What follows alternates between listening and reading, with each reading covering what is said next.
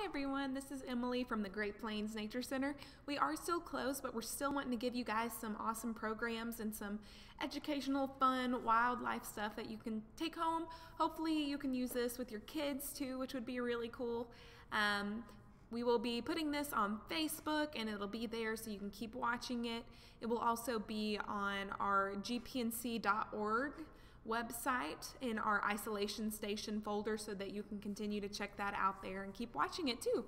So today we're going to be talking about my absolute most favorite group of animals. They're awesome, and that is going to be frogs and toads, and we're specifically going to be, of course, talking about the ones that are here in Kansas in the Great Plains, because we've got quite a few species, and it's about that time of year, or is that time of year rather, where they are coming out, they are calling. I've already heard quite a few these past couple of weeks, even since it's been kind of warm a lot of the time and pretty wet too. So this hopefully is going to help you to learn more about amphibians, specifically frogs and toads. And I'm also going to teach you some of their different calls that they do, so that even if you don't get to get up close and see them, you'll be able to hear them, identify them, and learn more about them, because they're really cool creatures that have a pretty important purpose that they serve while they're out there doing their thing. So let's go ahead and get started. So first off, frogs and toads are amphibians.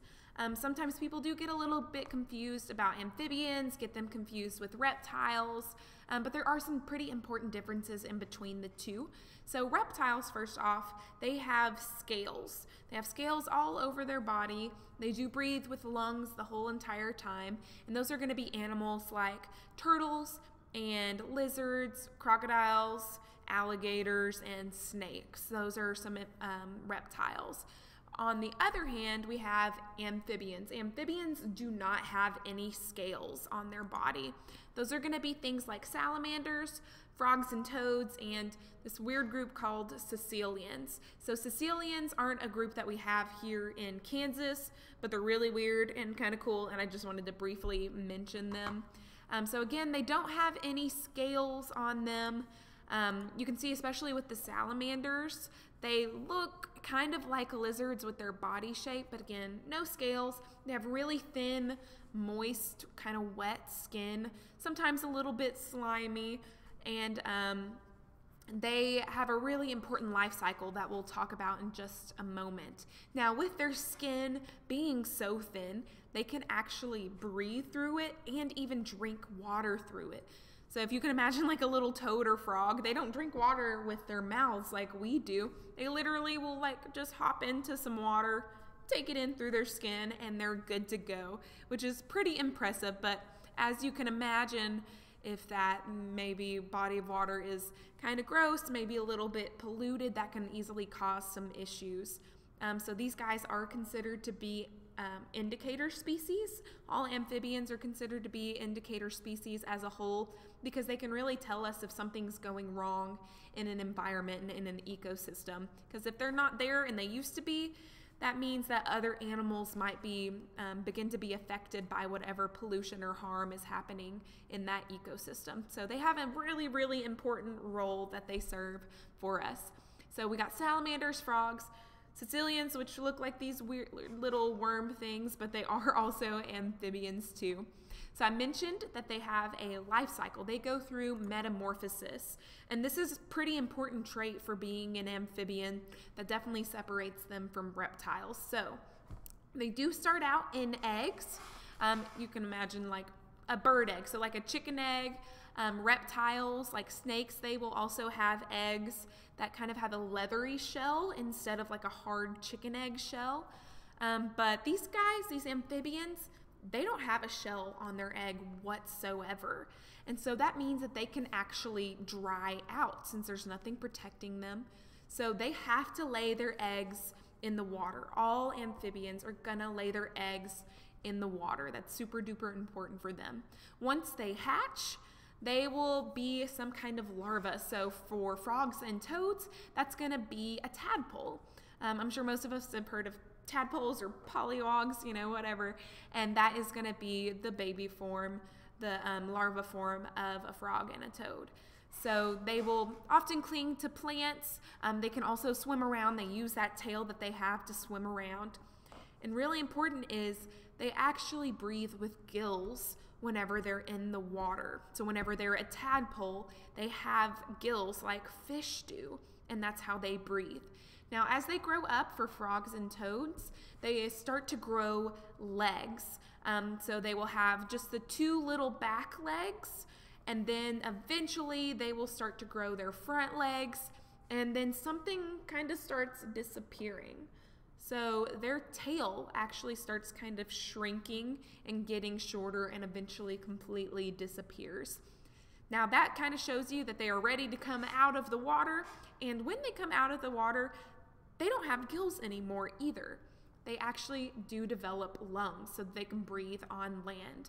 So that's a really, really big change that all happens in a pretty short time period, which is really, really cool. Like, you have started out breathing water and now all of a sudden you can breathe air. Like, that's pretty awesome. So they make a lot of different changes pretty quickly.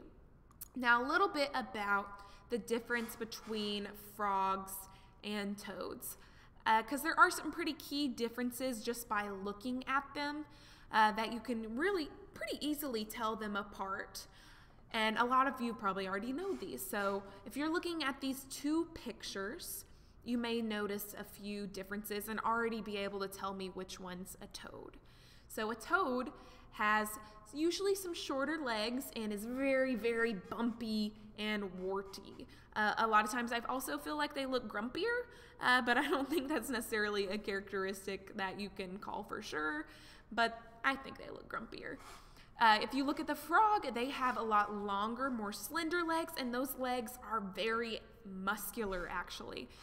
They have a lot smoother skin, and you can really see it's not very bumpy. Now, that's not all frogs. Later, you'll see a frog that actually does have some bumpy skin, but in general, they're thought to have smoother skin, be a lot more slender, and not quite as chunky as toads are.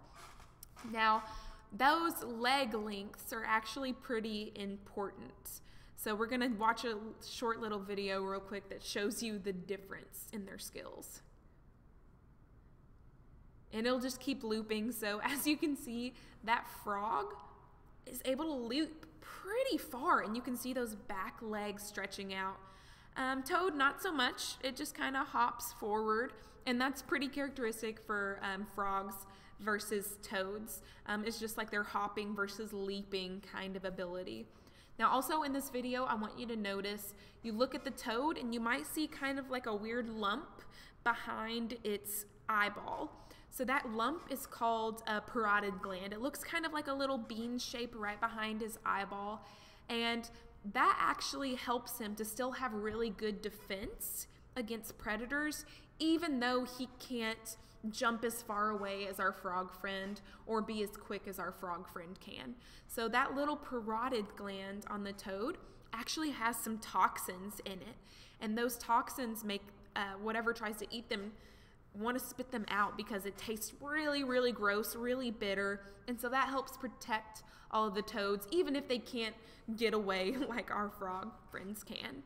Another difference is just in their eggs. So they still lay eggs, turn into tadpoles, all that kind of stuff. But with frogs, they usually lay their eggs in little single eggs or in a big cluster, in like a big pile in the water. Whereas toad eggs, they actually lay them in strings. So if you can imagine like a string of pearls, that's what toad eggs usually look like in the water. So even without seeing the toad or the frog, you can maybe get an idea of kind of what kind of animal laid those eggs, especially if you see them in those nice little strands. You're gonna be like, oh, that's a toad. I know that now. And so they lay a bunch of eggs. Some species, like the bullfrog, one female, so one mom frog, will lay like 20,000 eggs. So they can lay a ton of eggs in just one body of water. So it's pretty impressive. Now, as we move on, we're going to go into some specific species that we have here in Kansas and some that you can actually find around the Wichita area. So if you have a body of water around you or one that you can easily get to, you might be able to see some of those guys, or since it's now springtime, you might be able to hear them start calling. So we are going to learn some of their calls of some of the more popular frogs and toads that we have in this area, so that even if you don't see them, you might be able to identify them and know what's around you. Now, of course, they are only the males calling. The males are calling to be able to attract the females so that they can lay eggs and have little baby frogs and toads all over the place. So first off, we're going to start with the plains leopard frog. This is a frog that you can find pretty much statewide, and they're really common around here. I've seen a ton of them out in Chisholm Creek Park that the Great Plains Nature Center sits on. They love sitting on the little wetland areas where there's all that mud when some of the water has disappeared. So you can find them out here pretty often. These are frogs that are usually pretty easy to identify. They're kind of a bigger frog, so their body might be about that long. Legs will still be even longer, kind of go back that far. And they, of course, are called a leopard frog because they have all those little spots on their body. So they have spots kind of like a leopard. There is another species of leopard frog, but it's not as common around this area. So we are going to go ahead and hear what this guy sounds like. And keep in mind, not all frogs and toads, and most frogs and toads don't actually ribbit. So we're going to hear some interesting noises today. Number 8, plains leopard frog, Rana blairi. So there's some other frogs calling in the background. That's not the leopard frog. It's that weird chuckling noise in the front. That chuck, chuck, chuck, chuck, chuck, chuck. So that is the plains leopard frog. So it does sound kind of like a chuckle or a bark. Sometimes it reminds me a little bit of a hyena in those weird gurgling noises.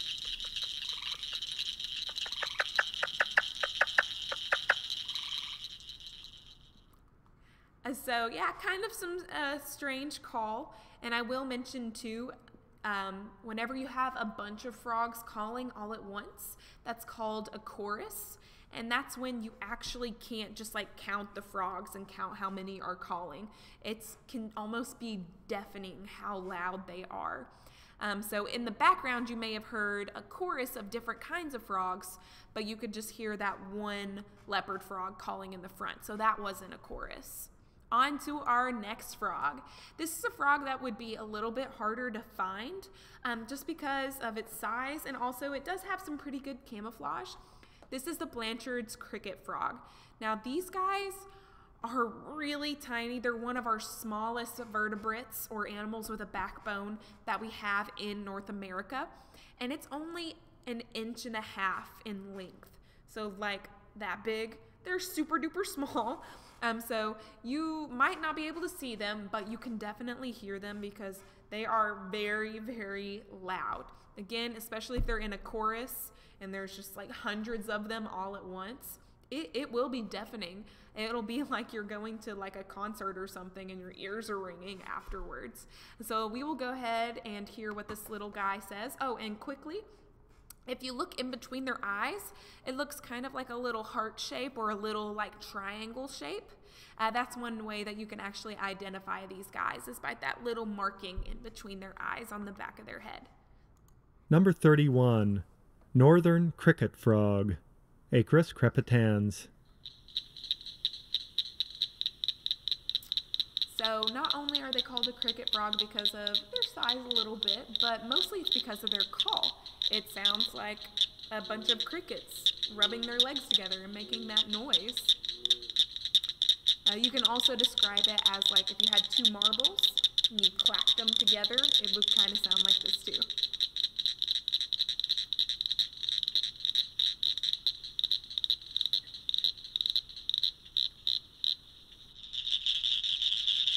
That would be a full chorus of them where you like literally have no idea how many there are. There's just a lot.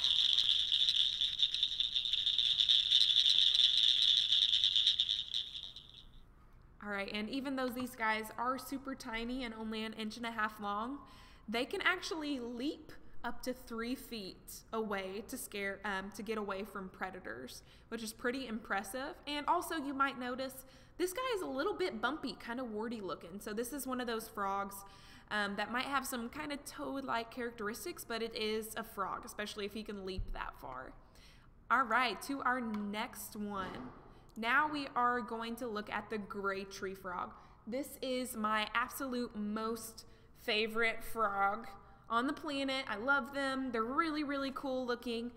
In Kansas, we kind of have a complex of 2 species. And I say it's a complex because we actually can't really tell them apart just by looking at them.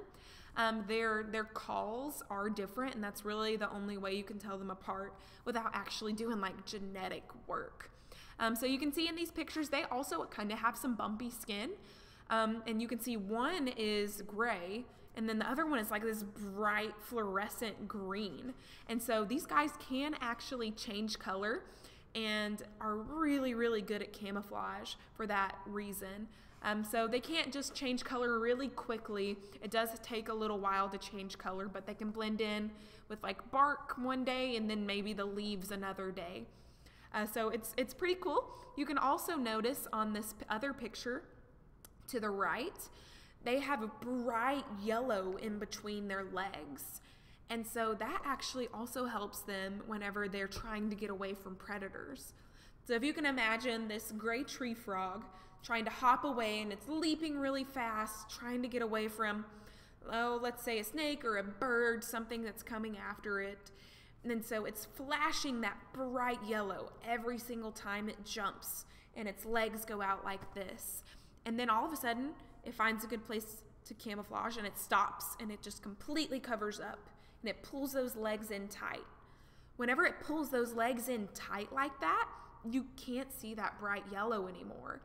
So more than likely, that predator was looking at the bright yellow color, and now they can't see it anymore. So it actually makes it to where they lose the frog, since they lost what they were actually staring at and keeping track of.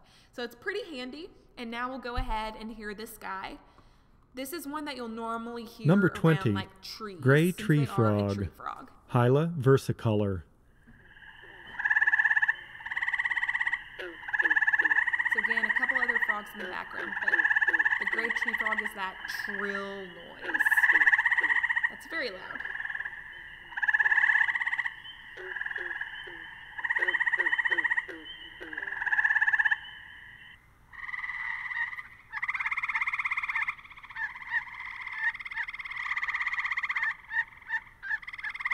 So they're pretty cool sounding. Next, we have the American bullfrog. A lot of people have heard of these, maybe seen these. They are absolutely giant. They are the largest frog that we have in Kansas, and I believe North America, but you might have to fact check me on that one. They are huge. They are absolutely huge. So they will be about 6 inches in length, not counting their legs. Their legs can be really, really long. So long and sometimes meaty, in fact, that a lot of places actually consider them a game species. So people can go out hunting for them and will often cook up their legs. So if you've ever heard of frog legs, usually they're gonna be bullfrog legs because they're the only ones around here that have big enough and meaty enough legs for people to actually eat them. So in some places, these are considered an invasive species. Not here in Kansas, they are native, but other places they've kind of taken over. They compete really well with native frogs because they are really big, they're really, really good at eating stuff, and will basically eat whatever fits in their mouth, even if that's other frogs. So they are a voracious predator and really, really good at catching things. And you can see they have those big eyes on top of their head so that just their eyes can be sticking out above the water. They can see everything and still have their body hidden. On the right side, you have one of the bullfrog tadpoles. That is a huge tadpole. That thing is absolutely enormous. And so these are just really, really big creatures. So you maybe have heard this call before, but not known what it is. So hopefully now you'll know. Number 1. Bullfrog, Rana catesbiana. Yeah, that is not what I would picture a frog sounding like, but it's a bullfrog. It may sound kind of similar to something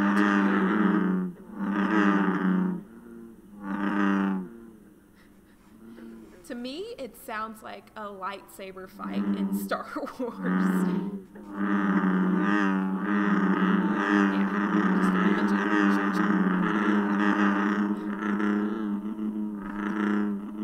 And now we're going to move on to another kind of weird sounding creature. This is the Woodhouse's toad. These are also all over Kansas pretty much, except for far southeastern corner, where there's, I think, usually more American toads. But these guys are huge. If you've seen a toad around here, it's probably going to be one of these guys. I've seen some that get pretty close to like a softball size. So these guys can be really big, really chunky, eat all sorts of bugs and stuff. So they're great for pest control, like most other frogs and toads are. But you can see on the right, a little tiny baby one. So after they come out of the water, not a tadpole anymore, toads usually start out as little toadlets. And so these guys are really small. You may have seen these hopping all over the place, kind of early summer, late summer. They're gonna be everywhere. So they're pretty cool to see, but they have a very strange call. So if you have ever heard this, hopefully this makes you feel better that it's just a toad.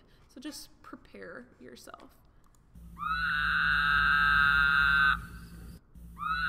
Yeah. So sounds kind of like a woman screaming, but it's just a toad. It's just a really chubby toad doing his thing, just trying to find some ladies, no big deal. So yeah, that one's kind of scary, but we'll move on to one that's a little bit less scary sounding. This is the boreal chorus frog. These guys are the ones that you're probably hearing right now if you have heard frogs calling. They started about a week or two ago, I think, since it has been so warm and pretty wet and rainy too. These guys have been calling not just at night, which is, you know, pretty normal for frogs, but even in the morning and in the middle of the day, we've heard them out here in the park. So they are calling like crazy right now in our wetland areas and in Island Pond, all that. So you can see these guys are also pretty small, like the Blanchard's cricket frog. He's sitting on a quarter. He's literally sitting on a quarter. So he's a very tiny frog. So again, might not be one that you see, but you will definitely hear them because they are incredibly loud. So these guys sound kind of like if you had like a comb and you raked your finger down the comb, it sounds sort of like that.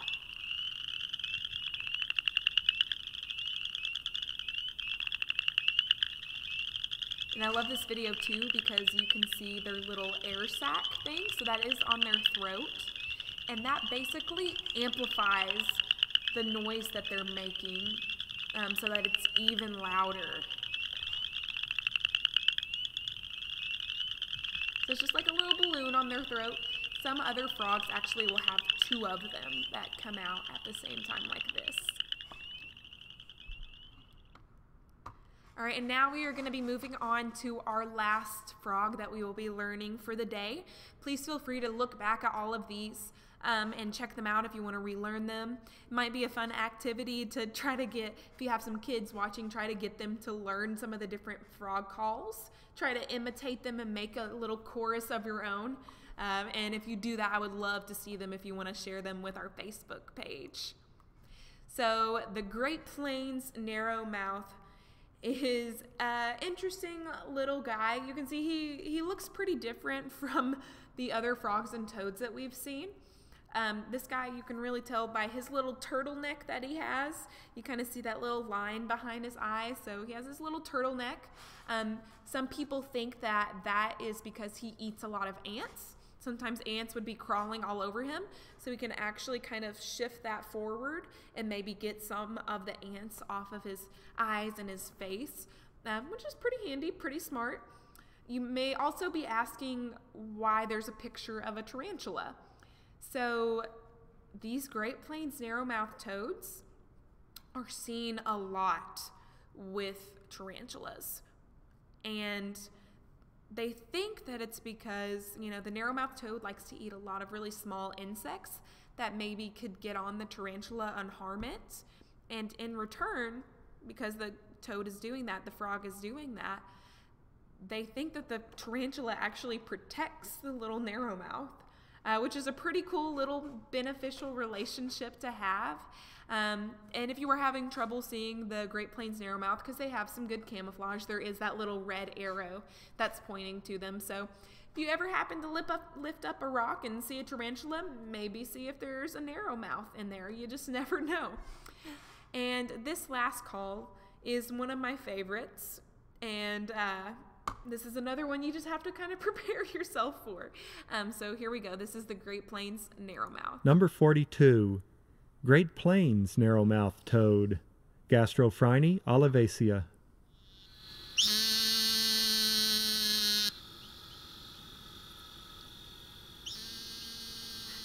So to me, this sounds like a dying sheep, like a bah, and he's just not a very happy sheep.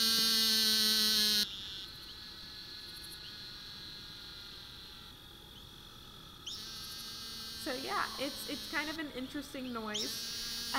So that is kind of all the species that I have for you today. There of course are a lot more, but these are some that maybe you'll be able to find in Sedgwick County, even just outside of Sedgwick County too. So I hope that this encourages you to go out, because it's the perfect time of year to be able to find frogs.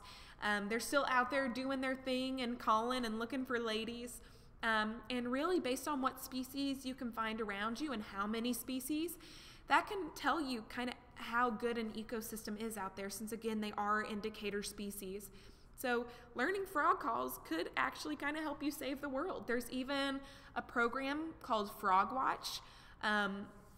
It is something that a lot of AZA zoos, like the Sedgwick County Zoo, do, where people who are citizens, it's just citizen science, go out, identify frogs, try to kind of guess how many there are and what the weather conditions are and stuff.